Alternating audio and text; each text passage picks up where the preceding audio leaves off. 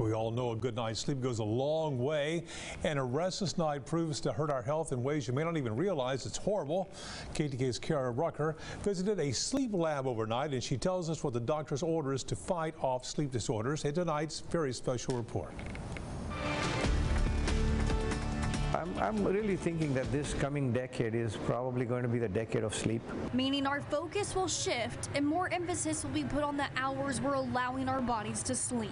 Sleep is responsible for reorganizing memory banks, healing your body. We're beyond scratching the surface of its benefits. Now it's scientific. 20,000 papers are published each year. It might surprise you just how many sleep disorders there actually are.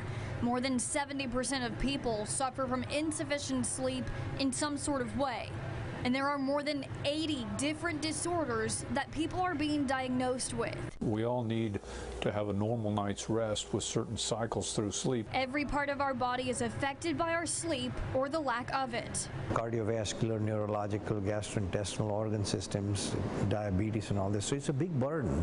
Which means bad sleep can lead to severe issues. People can have heart attacks or strokes in their sleep.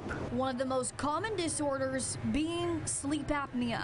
The tongue falls back in the air passage closes, and you may stop breathing, you may have lack of oxygen, you may have excessive breathing effort, kind of like you're running on a track.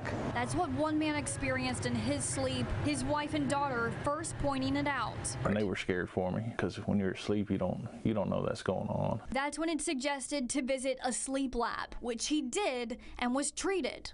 I remember how I was and how I am now. I notice it. It's great. The amount of information you get out of a sleep test is enormous. Which is why I decided to do one while doing this story. Oxygen is normal, so your lungs are in great shape. Disruption of sleep is going on, though. Something a person wouldn't know unless they underwent testing. Dr. Gugay is hoping for two things: more education.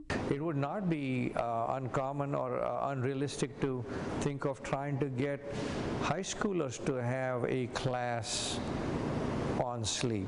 Leading to more awareness. Kara Rucker, KETK News. And another note from the doctor says this: he's treating people younger and younger for sleep disorders, and says electronics do play a big role in the lack of everybody sleeping well. If you have trouble sleeping, would like to have more information, please go to our website.